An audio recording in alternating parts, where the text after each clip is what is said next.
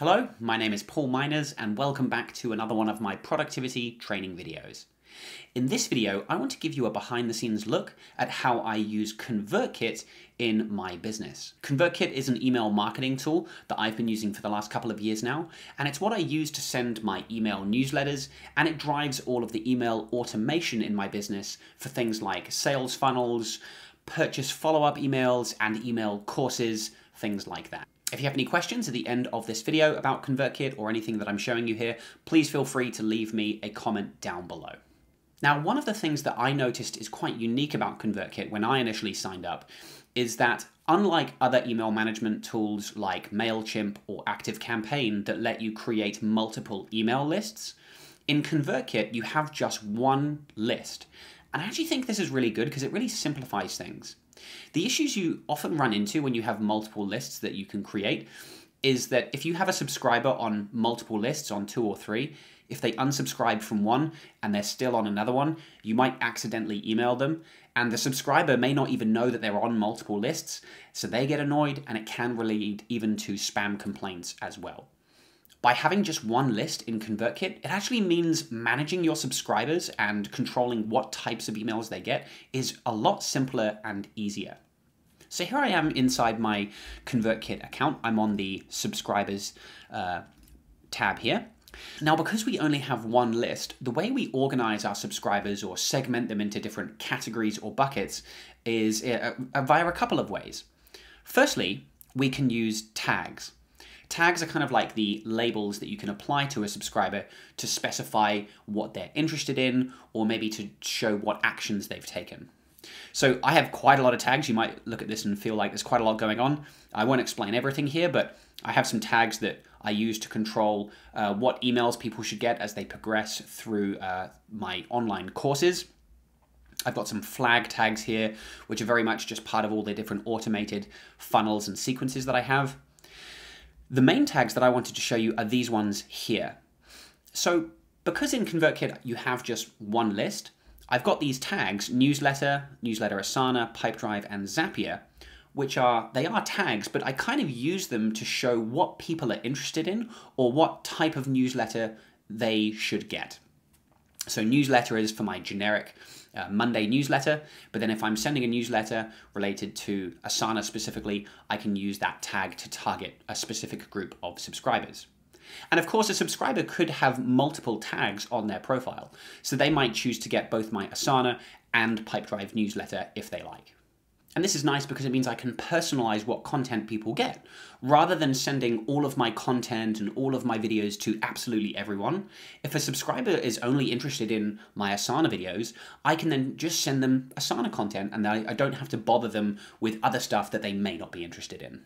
Some of the other ways that I use tags, I use them to show what products people have been pitched on. So I often use these at the end of an automation sequence to show that they've now been pitched a certain product. And I can use that to then filter them out if I'm running the sale again. I can make sure that maybe they don't get pitched too quickly again. And then I also have these purchase tags to show which products people have purchased. So once they purchase, they get the purchase tag added via my integration with my e-commerce provider. That can trigger, number one, a thank you follow-up email to just say thank you and what to expect next.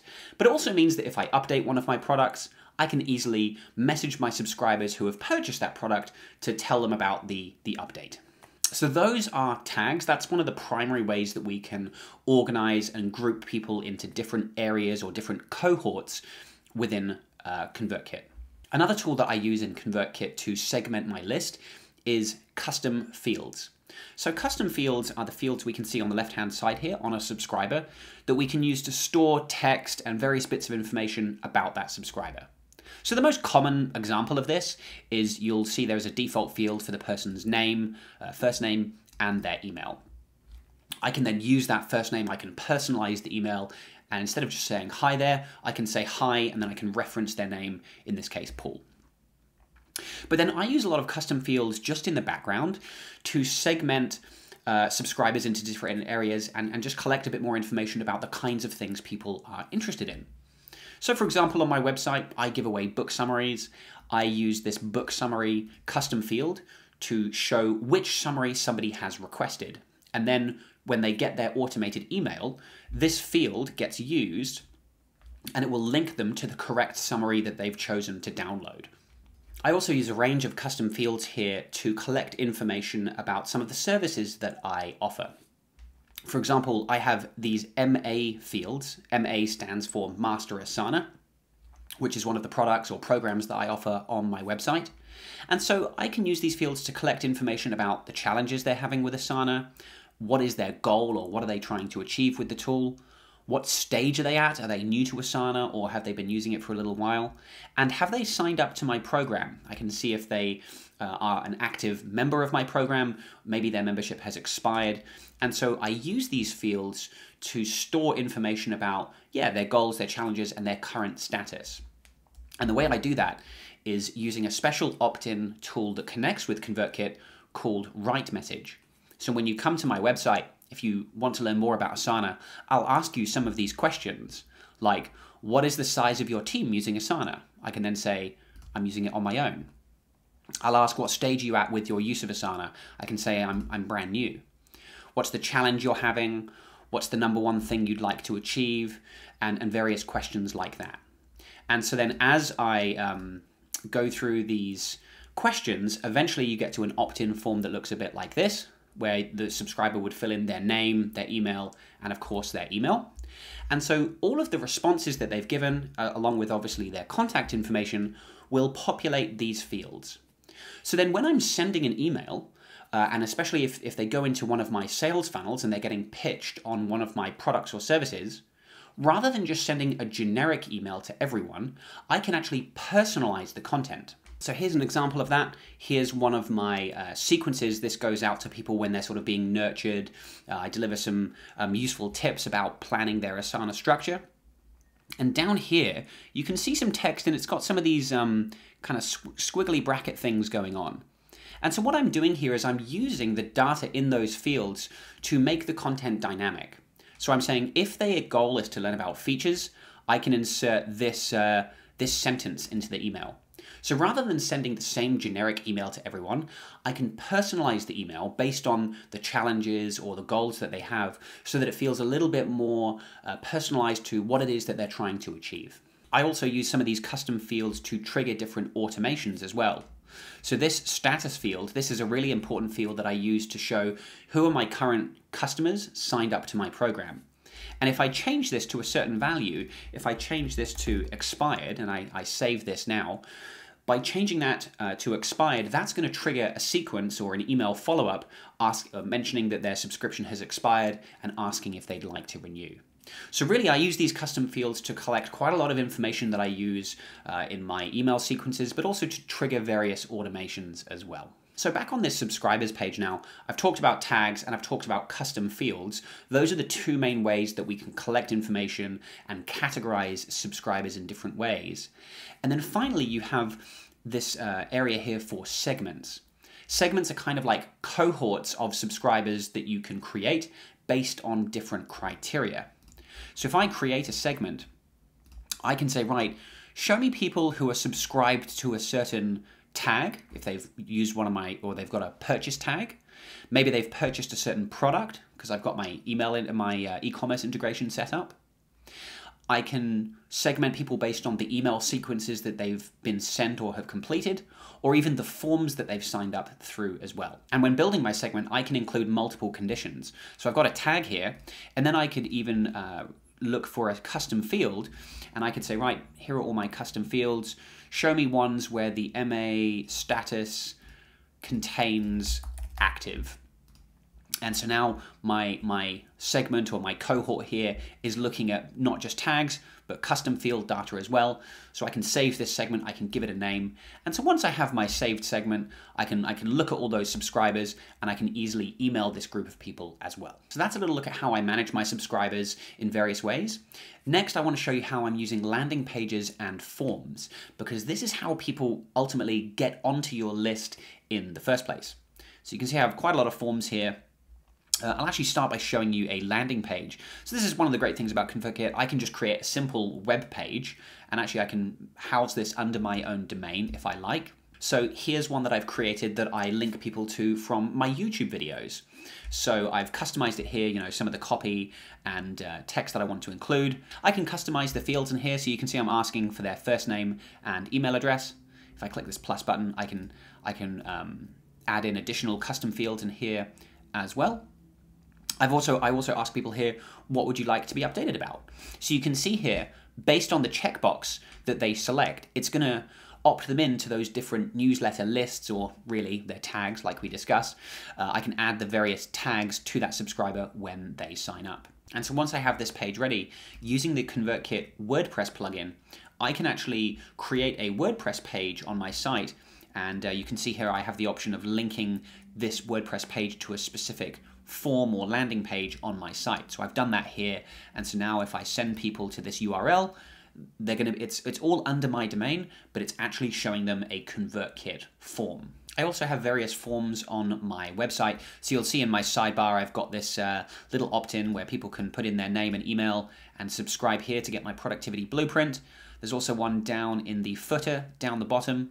And so here's an example of that one, how it looks in the back end in ConvertKit. Again, I can choose the text, I can specify the fields that I want to have people fill in, and download buttons, I can change colors and things like that.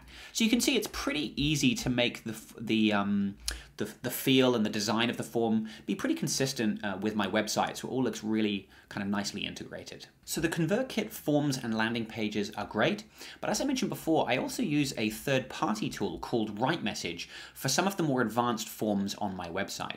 So with WriteMessage, I can do something pretty cool like this, where I can say, if the current WordPress blog post that they're on is productivity, self-improvement, or technology, I can choose to show a form. And you can see this sort of decision tree here where if they are not a subscriber, they'll go down this branch. I can ask a couple of questions related to why they're interested in productivity. And so you can see I'm actually syncing with my custom field here, and I'm mapping why are they interested in productivity, what's their goal, and what's their biggest challenge right now. So I'm actually mapping these responses to those custom fields that I showed you before I then ask if they'd like to receive a free download. And so on the front end, it looks a bit like this. So I'm on a productivity blog post, and it says, you know, why do you want to be more productive? I can say, I want to grow my business. What do you struggle with? I struggle with having too much to do and not knowing how to keep up. And then it says here, yeah, you can opt in, get my blueprint, and this is going to help you. And so then when they receive that blueprint, it's going to be a little bit more personal because I've gathered a little bit of information about what they'd like help with. Now, one of the main ways I use ConvertKit on a weekly basis is to send various newsletters. So I'm now under the Send Broadcast tabs. So a broadcast, that's kind of what I'm calling a newsletter. A broadcast is basically like a one-time email where you can choose a group of people you want to send that email to, you design the content, and then you click send. So I use this in various ways. I do group call reminders for my clients. They get sent through here. I've got a newsletter scheduled to go out tomorrow. I use this to send emails to my various newsletter tags. So here's one here from Friday where I emailed just people who were interested in Pipedrive. So here's what it looks like to design a newsletter, or to send a broadcast rather. So I can set up my subject line. If I want to, I could even A/B test different subject lines. So I can write in 2 subject lines here. I can then let ConvertKit send 2 versions of the email to a small group of subscribers for each of them. It will then analyze which one gets the best open rate before sending the best subject line to the remaining people on that list. So it's a great way of actually having ConvertKit work out the best way or the most attractive kind of subject line for you to use. There are various templates that you can set up. I've got different templates with really just different footers for the different newsletters that I use. I like to send pretty plain, simple text-based emails, but ConvertKit does let you design nicely designed sort of HTML emails as well. You can see an example here of what I mentioned before, where based on different custom fields, I can customize the call to action. So a customer receiving this newsletter will have a slightly different call to action versus a non-customer. So again, it's a really nice way that I can tailor my message and make sure subscribers get the content or the call to action that is relevant to them. Before I send my email, I can choose who do I want this broadcast to be sent to. So very similar to how I built a segment, I can choose if I want to send this to people that have a certain tag. So in this case, it's going to people that are that have the newsletter Asana tag. But then down here, I'm excluding people where the lock custom field has any value. That lock field is something I use if people are getting like a sales funnel. I turn on this lock so that when I'm sending these broadcasts, if that lock field is filled in, I'm not emailing them a broadcast at the same time as they're in some kind of sales funnel. So I have a lot of control here over who I can send this email to, and then I can choose to send this now, or what I will often do is schedule to send these later. And the other way that I use ConvertKit is for all the automated emails, sales funnels, and sequences in my business. Now, again, I have a lot going on here. There's a lot of automation in here for different sales funnels and purchase follow-ups and things. I'm going to show you a fairly simple one, which is, let's go to this one here. So this is sort of a pretty typical kind of nurture sequence followed by a sales funnel. So people often come to my website, they read a book summary that I have written, and if they want, they can choose to download that summary. So when they go through that opt-in form on my website, they get tagged with resource BS, which stands for book summary. I then update a custom field here. So I have this field next offer, which is a field that I use to show the next thing that somebody is being pitched in my sort of product ladder. So I'm saying the next thing is they're being pitched on book summaries. I then lock them to book summaries. So this means if I'm sending a newsletter, I can exclude people that have that lock filled in to make sure I'm not overwhelming people with too much at once. And then finally, I can choose to send them a sequence. So, and this is one of the things I really like about ConvertKit, is I'm designing my automated kind of my decision tree or my workflow here. And this little block here basically represents an entire sequence of emails that I'm going to send. So you can see the emails on the right-hand side. These are the emails that I've queued up. So the first email they get is going to be personalized with their name, and then it says download your book summary of, and then I actually put in the name of the book. So it includes a download link. This actually gets personalized with the book summary that they've chosen to get, that we looked at earlier via that custom field. I then they get a little bit of content about where they can sign up to learn more about my book summary. I then send, after a 2-day delay, a list of top book recommendations, and I send a couple of other emails, just generally nurturing people, being useful, providing some information, why you shouldn't read too much, that type of thing. So somebody will get this sequence, then they'll continue with the rest of the steps in the workflow. So once they've been pitched on my book summaries, I then have the workflow check for a couple of tags here. So it will check, have they purchased my book summaries before? If no, check if they've purchased my guidelines ebook. If no, then pitch them on my book summary library. And so this is where I can say, hey, I'm going to run a special offer. You can download my book summary library for a discounted price. And again, I've got 2 different emails queued up to send there. So in this one sequence, I can set up all the different steps that lead up to those different workflows, all the actions I want to take. I can update the subscribers' tags and custom fields along the way. And then if somebody purchases the book summaries during that journey, I have these events down here.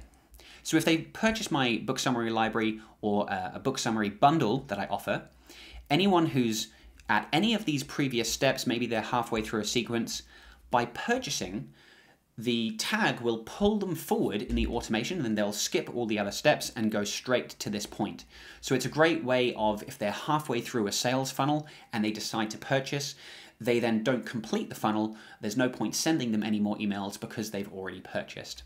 And so I can set that up here nice and cleanly in ConvertKit. So once they purchase, I remove the lock, add them to my newsletter, and then I actually trigger a different email to ask them more about what they'd like to learn about.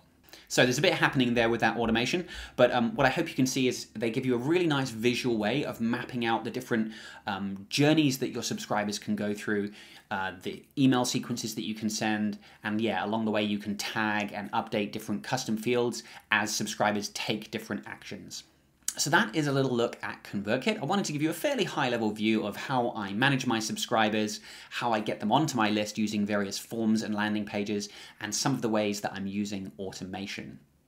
If you have any questions, please feel free to leave me a comment down below. Thank you very much for watching, and I'll see you in the next video.